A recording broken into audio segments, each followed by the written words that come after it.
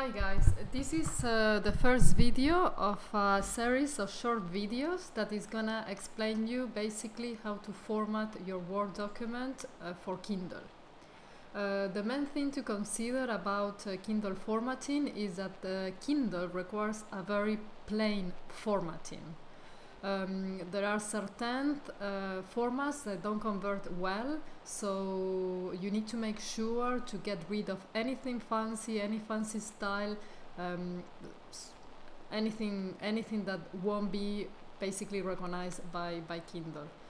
So this is a Word document that has been given to me to format, and the first thing, there is two steps that ensure to get rid of anything or any fancy style that won't be recognized.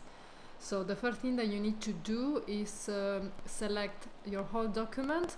Don't worry about this at this stage about headings and subheadings. We are gonna worry about those in a next video. Here this is the first step of formatting your body text, so no worries about headings and subheadings.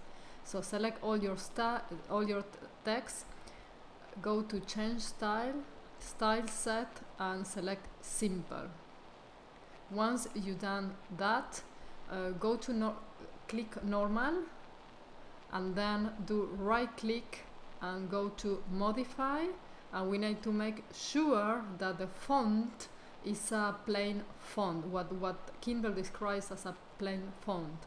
And plain font are Cambria, Calibri, Verdana, Aria, or Times New Roman.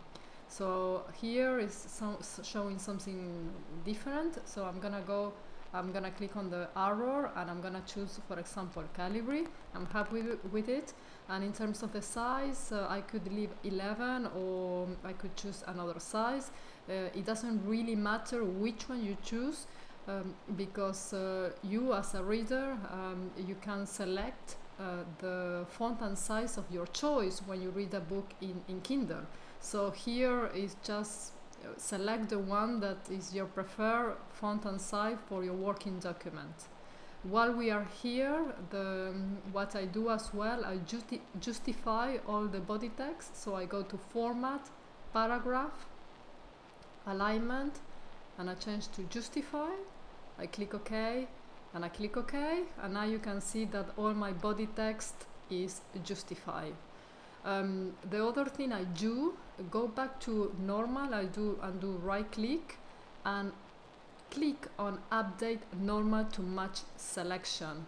The reason you do that is that when, for example, you add a new paragraph or new text, hi, I am Elena, you ensure that that new text is the same as the existing text.